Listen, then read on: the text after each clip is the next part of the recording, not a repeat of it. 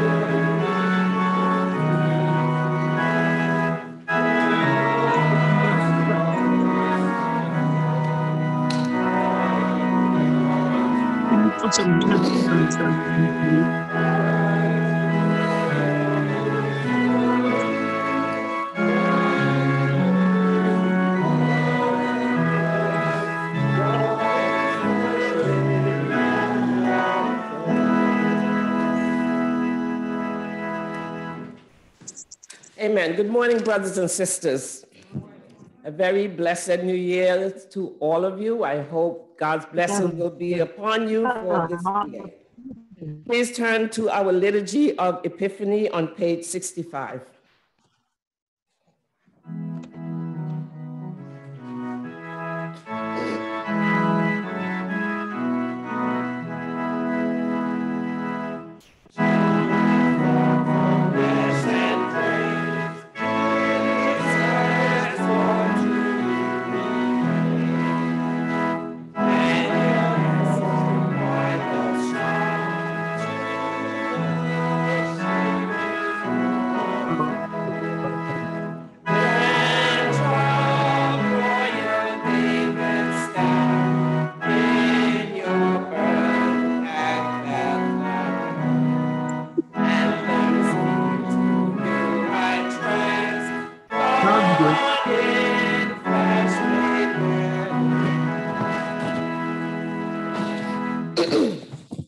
All your creatures, Lord, will praise you, and all your people will give you thanks. They will speak of the glory of your royal power and of your might.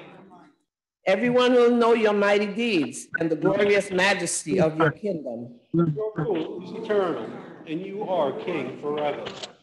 You, Lord, are righteous in all you do, merciful in all your acts. You are near those who call to you with sincerity. You supply the needs of all who honor you. You hear their cries and save them. We will ever praise you, Lord. Let all creation praise your holy name forever.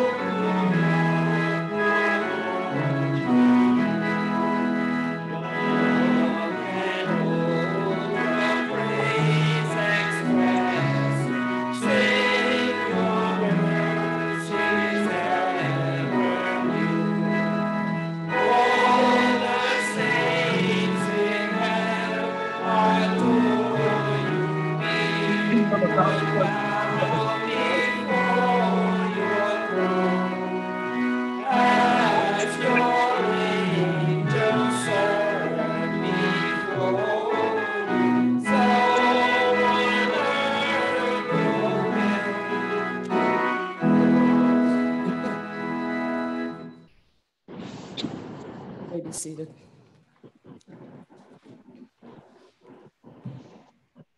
With sincere hearts and open minds, let us now acknowledge the sin that entangles us and prevents us from doing God's will. Together, compassionate Lord, you call us to a higher standard than we have achieved. We therefore bow in honest confession of those thoughts, words, and deeds which have missed the mark. Within our families, we have loved imperfectly. Among sisters and brothers in the church, we have not fully walked in the light. Often, our congregations have not reflected the rich diversity of people in our communities. In our witness to the world, our lives have not adequately testified to your redeeming power. Forgive us, gracious Lord, for permitting ourselves to be distracted from the goal of our discipleship.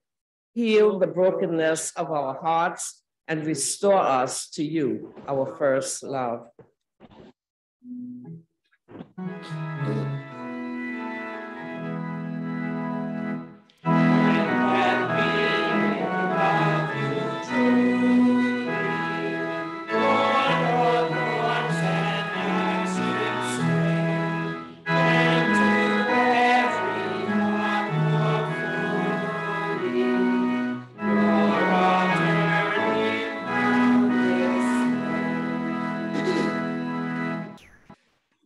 There is no condemnation now for those who live in union with Christ Jesus.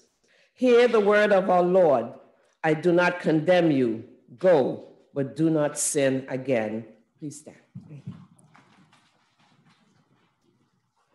God created the heavens and stretched them out, fashioned the earth and all that lives there, and gave life and breath to all its people.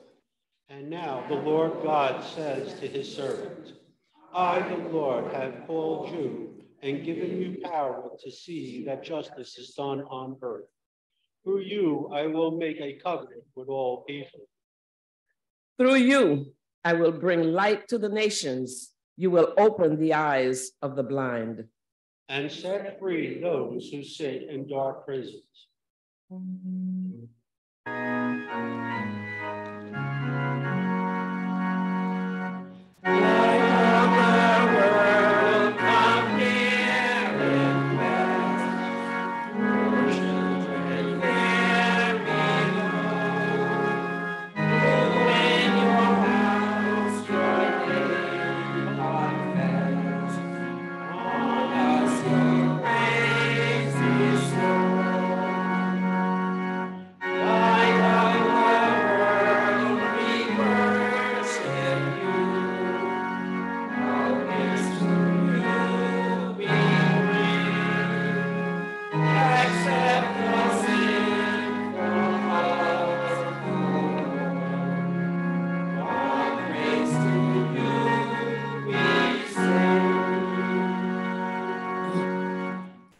God shows no partiality to race or culture.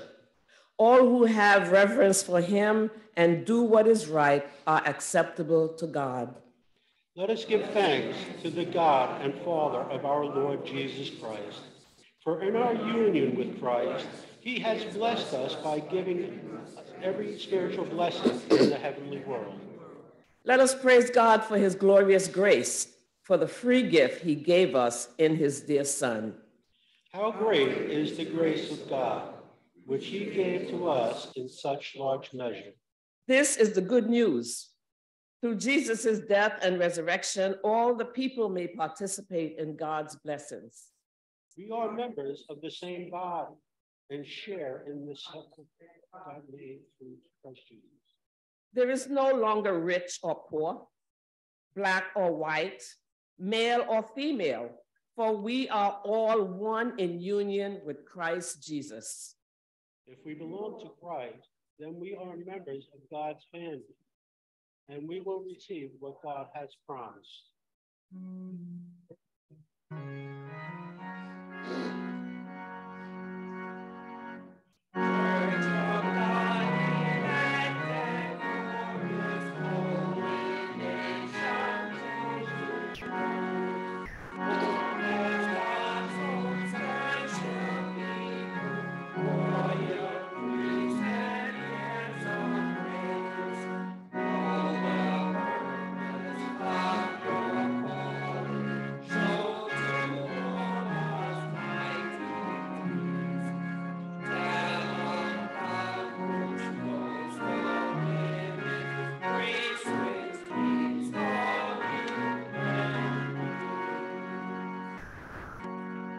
Amen. Please be seated as we pray the prayer of Epiphany, prayer of intercession.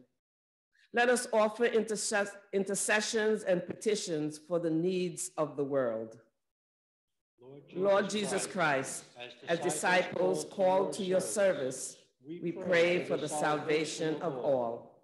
Lead us to bear witness to friends and neighbors in this community. Fill our words and manner of life with the convincing power of your Spirit. Intensify our love for all people, that our discipleship may be confirmed as genuine. Through our obedience to your call, bestow on many the faith to be saved. Give every gift and blessing to your witnesses in all places. May those who suffer because they have named you as Lord be strengthened to endure every temptation. Give courage, insight, and loving patience to those who have left their own people to proclaim the gospel to those yet unreached. Savior, grant that your church may always grow in grace and in numbers, bring multitudes from every people to bow and confess that you are Lord, to the glory of God the Father. Amen.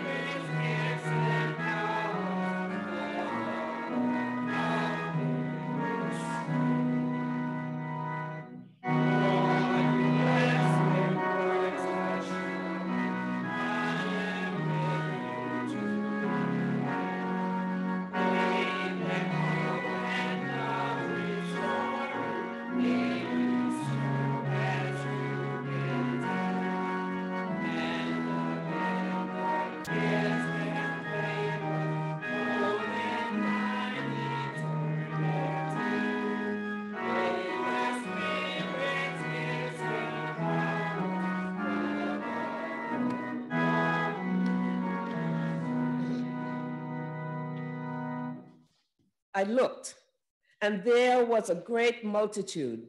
No one could count all the people. They were from every race, tribe, nation, and language, and they stood in front of the throne and of the Lamb, holding palm branches in their hands. They called out in a loud voice, "Salvation comes from our God who sits on the throne and from the Lamb."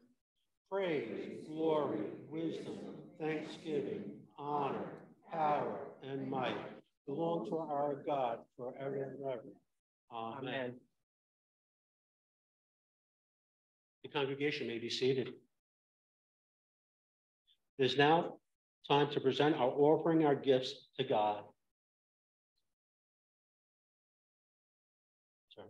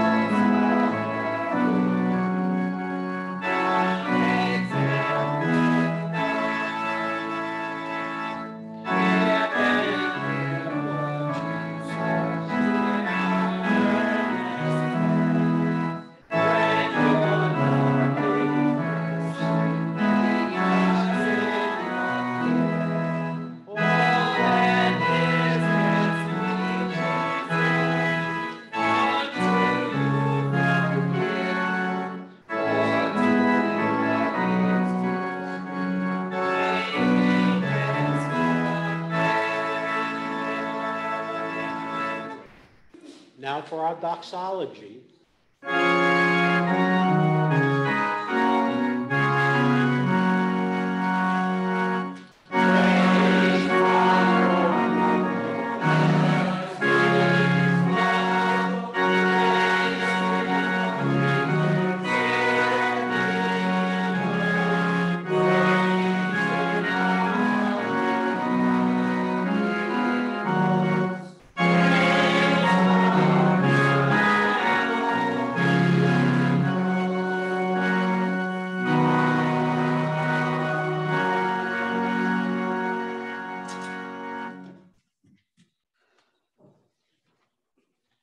Now for our prayer of blessing. Please join me. Dear Lord, you sit as King over us forever. Give us strength. We thank you for the life and all that you have done for us. Bless us and bless these offerings. We give back a portion of what you have blessed us with. No matter how small, in gratitude, we give you our praise and thanks. Amen. Now our Lord's Prayer. Our Father, who art in heaven, hallowed be thy name. Thy kingdom come, thy will be done, on earth as it is in heaven. Give us this day our daily bread, and forgive us our trespasses, as we forgive those who trespass against us. And lead us not into temptation, but deliver us from evil. For thine is the kingdom, and the power, and the glory, forever and ever. Amen.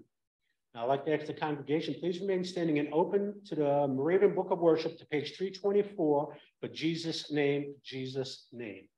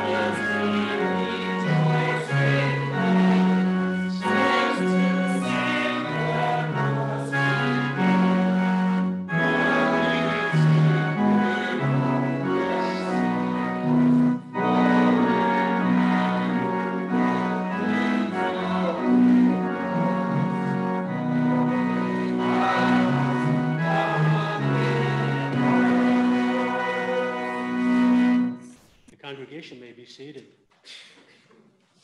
Moving forward in our service, we come to God's word for us today. Our first scriptural reading will be a responsive reading. I will be reading from the lightly colored text, and if the congregation could please read from the bold colored text. We'll be reading from Isaiah chapter 42, verses 1 through 9. Isaiah chapter 42, verse 1. Here is my servant whom I uphold, my chosen one in whom I delight. I will put my spirit on him, and he will bring justice to the nation. He will not shout or cry out or raise his voice in the streets. A bruised reed he will not break. A smoldering wick he will not snuff out. In faithfulness he will bring forth justice. He will not falter or be discouraged till he establishes justice on earth. In his law, the islands will put their hope. This is what God, the Lord, has said. He who created the heavens, who stretched them out, who spread them out on the earth, and all comes out of it, who gives breath to its people and life to those who walk in it. I, the Lord, have called you in righteousness. I will take hold of your hand. I will keep you and will make you to be a covenant for the people and a light for the Gentiles. To open eyes that are blind, to free captives from prisons, and to release from the dungeon those who sit in darkness. I am the Lord, that is my name. I will not yield my glory to another or my praise to idols. See the former things go ahead. Go ahead. See the former things have taken place, and new things I declare. Before they spring into being, I announce them to you. That was the readings from Isaiah chapter 42. Moving further along to our second scriptural reading, it comes to us from Acts chapter 10. I will be reading verses 34 through 43. Acts, Peter at the Cornelius house, chapter 10, verse 34. Then Peter began to speak. I now realize how true it is that God does not show favoritism, but accepts men from every nation who fear him and do what is right. You know the message God sent to the people of Israel, telling the good news of peace through Jesus Christ, who is Lord of all. You know what has happened throughout Judea, beginning in Galilee, after the baptism John preached, how God anointed Jesus of Nazareth with the Holy Spirit and power, and how he went around doing good and healing all who were under the power of the devil, because God was with him. We are witnesses of everything he did in the country of the Jews and in Jerusalem. They killed him by hanging him on a tree, but God raised him from the dead on the third day and caused him to be seen. He was not seen by all the people, but by witnesses whom God had already chosen, by us who ate and drank with him after he rose from the dead.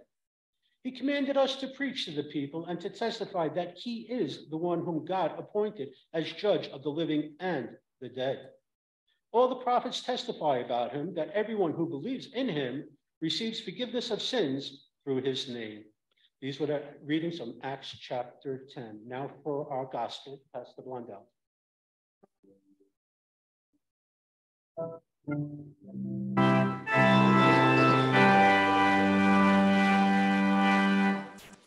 Amen.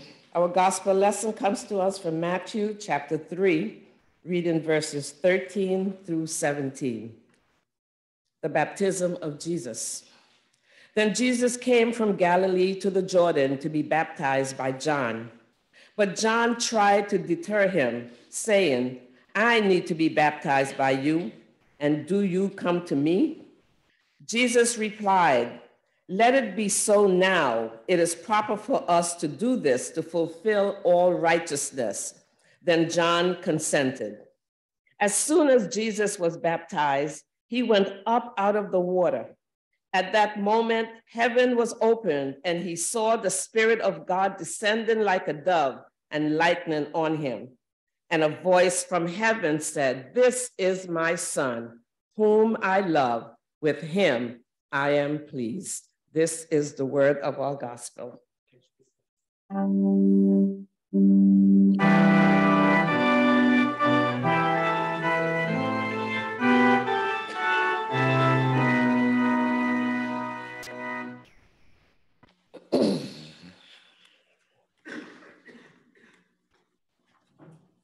Let us pray. Lord, as you have been generous with us through the blessings of your limitless love, we pray that we may have that same generous spirit. Empower us to give freely to others in ways that would best serve them. Help us to give without judgment or fear, trusting in your providence for us all. In the name of Jesus, we pray. Amen. Again, we read where the prophet Isaiah is telling about Jesus, the Messiah that is to come into the world. He tells of what is expected of this Messiah and how God calls him his servant, meaning God placed him into the world to do his will through obedience and righteousness. Isaiah foretold what was proclaimed in Matthew in saying, behold, my servant whom I uphold, my soul delights. He will bring justice for truth. He continues that this servant will not fail nor be discouraged.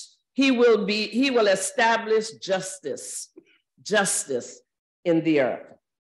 God directed and expected much from this servant. This Messiah will do many things. He will open our blind eyes, release those who are in prisons of darkness, and give them light. So God was saying that what has happened before has passed, and new things will come forth because of this new servant of his, which is his son. Now, this Messiah has certain qualities that are beneficial to mankind. Isaiah said in verse 3 that a bruised reed he will not break, and a dimly burning wick he will not quench. He will faithfully bring forth justice. Justice. So how do we equate a reed and a whip to Jesus who is to come? A reed in itself cannot produce grain. It is non-functioning, broken, useless. A dimly burning wick will not give much light. So this is to say that the Messiah will not break us or neglect us when we are tender and fragile, when we are hurt and distressed, broken and crushed, when we are lost and lonely, and whatever else life throws at us. He will lift us up from these demons. He will heal us. Jesus will exhibit tender care of us. He will heal us so that we can grow and be productive again, and our light will shine brightly. There are many in our society, many whose reed are broken. There are many in our society whose lights are dim. And Jesus was placed to see to it that the light shines always in all of us. It's an ongoing service to us. He was born to be of service to us. Now, again, these are the expectation of God for the Son that he sent to us. When it was prophesied, it was for us to know what the life and work of the Christ was to be, along with those who follow him, which are us. Behold, the Spirit-filled servant in whom God sent. He sent not a fighter, not one who shows domination, but one who will instill justice on earth to everyone, everywhere. Christ will not separate, will not alienate, will not abandon us, but will keep working within us until justice is served.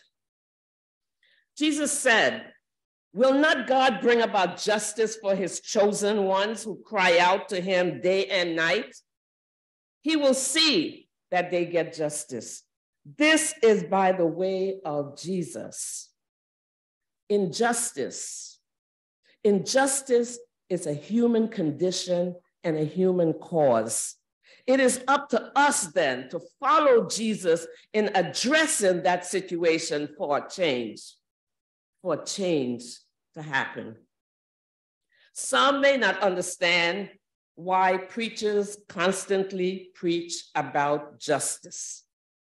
But we must understand, because injustice is a human condition, and it is evident in so many areas of our lives and in our world. It must be addressed. It must be confronted. It must be addressed because God sees this. God knows the harm it does to his children. That is the reason.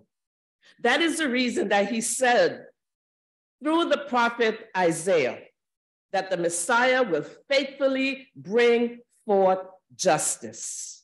Bring forth justice. Now, this is something that we all must seek because it was ordained by God. That is why many preachers call themselves social justice preachers. God said that we must correct this situation, correct this condition.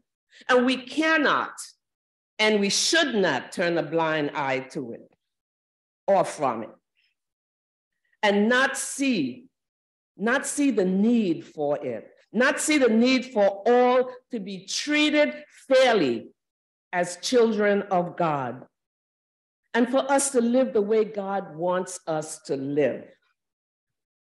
Justice is one of the key points in Isaiah chapter 1, verse 17. I believe he called for God's people to embrace God's standard of justice, the impartial treatment of all, equality, fair and just. Learn to do good, rebuke the oppressor, defend those who have no one to speak for them. Loving our neighbor as we love ourselves is the key to invoke justice. Because if we do, then we could not possibly be unjust to others.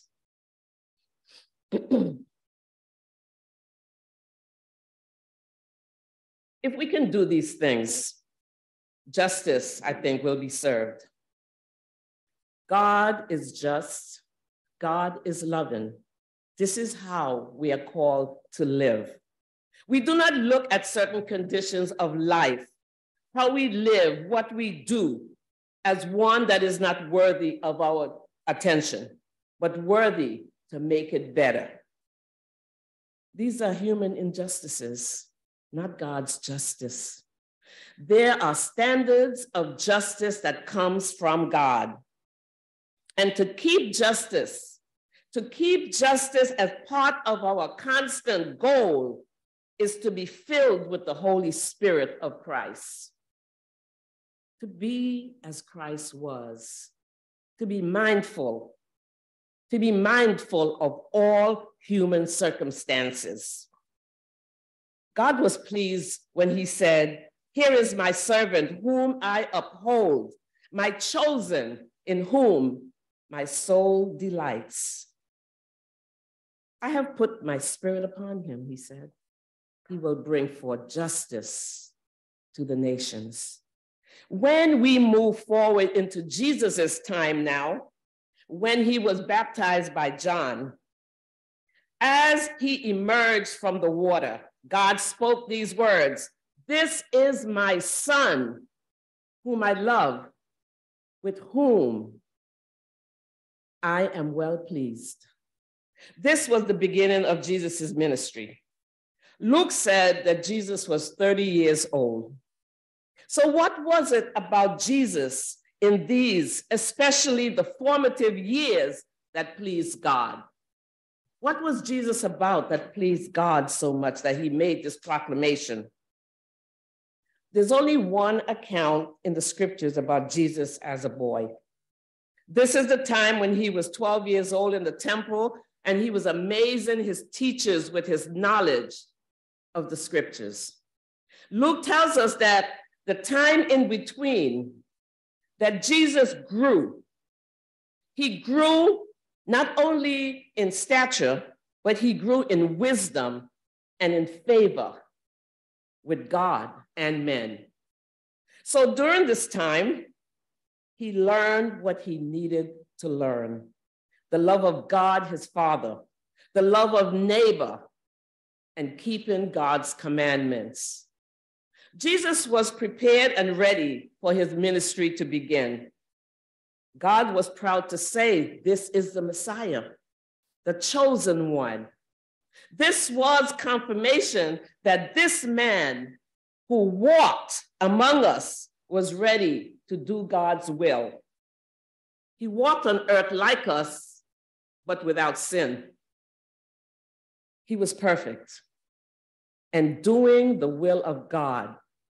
That is why God was pleased. Now, we know that we are not perfect. Some people may say they are, but we are not perfect. If we were perfect, I don't believe that we would have needed Jesus in our lives. But because we are not, he was placed to fill that gap. He was placed to do what God ordains, to save us, to give us salvation and everlasting life. Salvation and everlasting life, so that we can become righteous, receive the grace of God, and enter his kingdom. So, can God say about us that he's pleased? Can he? Are we pleasing to God? Do we live a life as such? What do we need to do to be acceptable to our loving Father so that he can say, "These are my children in whom I am well pleased. How do we do it? What do we need to do? And how do we know? How do we know what is pleasing to God? First and foremost, we must use Jesus as an example. We walk this earth as Jesus did, or at least very close to how he did. We do these things by, number one, we submit to God's authority. Know that he has the power over us. Number two, know of the gift of grace and the gift of salvation that were given to us. And we receive these things in humility. Number four, we accept that his grace is not something that we earn. We didn't have to do anything to earn the grace of God. But his grace is because he loves us. And finally, we are obedient. We are obedient to his will for us. If we live with these things in our lives, and if we acknowledge that we love God and desire to be his followers of Christ even, we show honor, and this will indeed please God. These are choices we as Christians must make. And along with these things, justice will be served.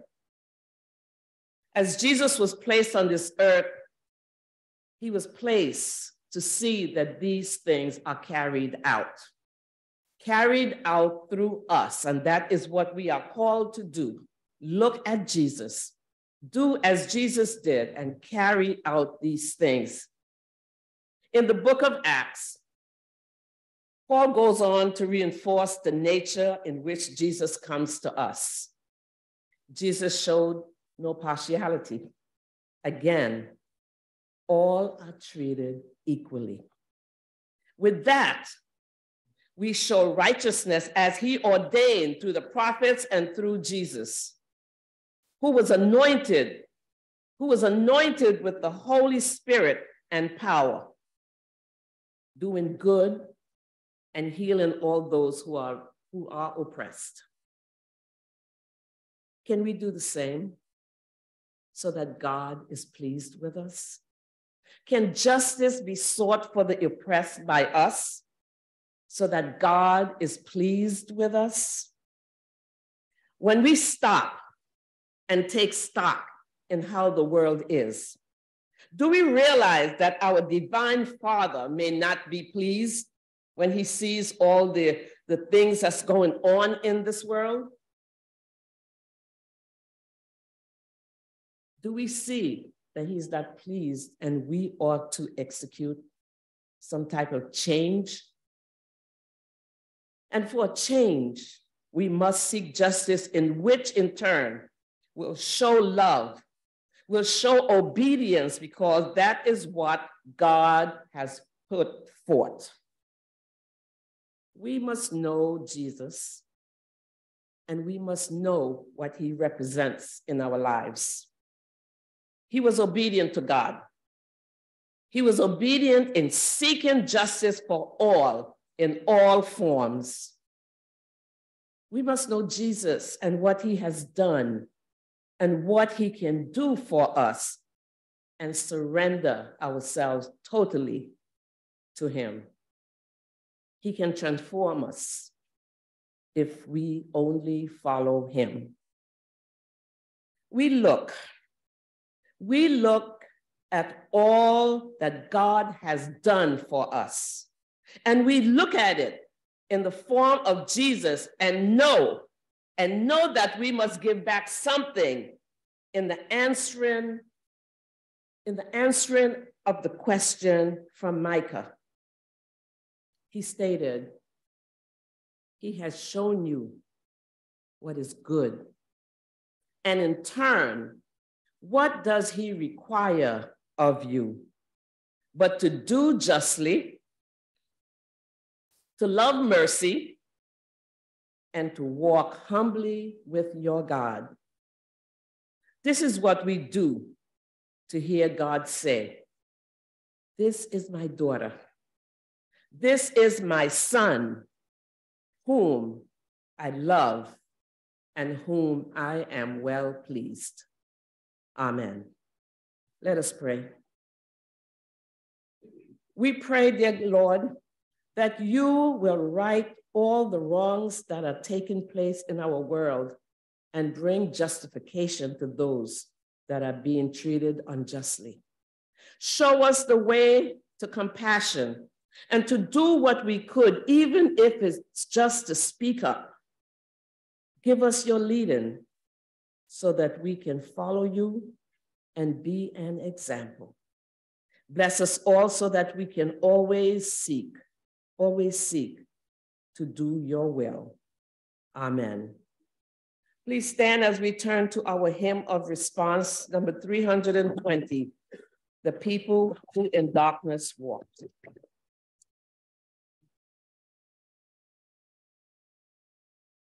688. 688. It's always something that goes on.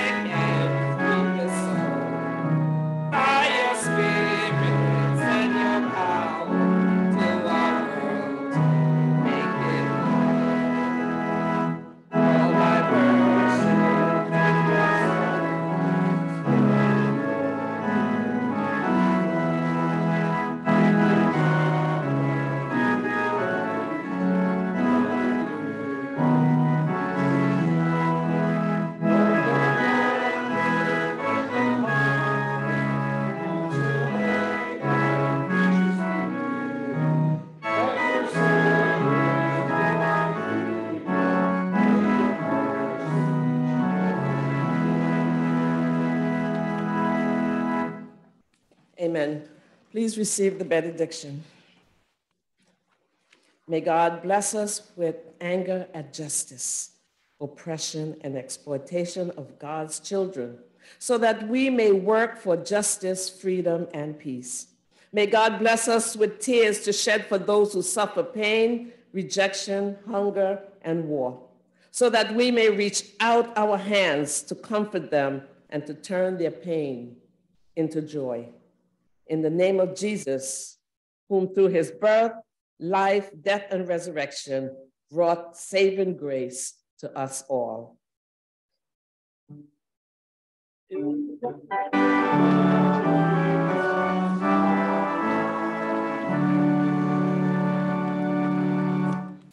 Okay, now page 320 as our parting hymn.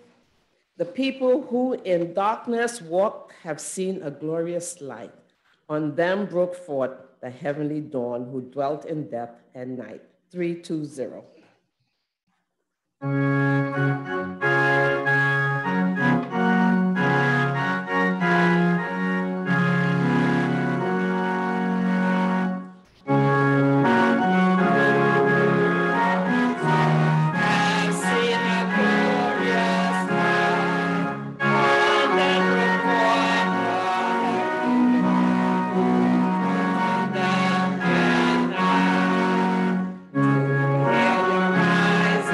Son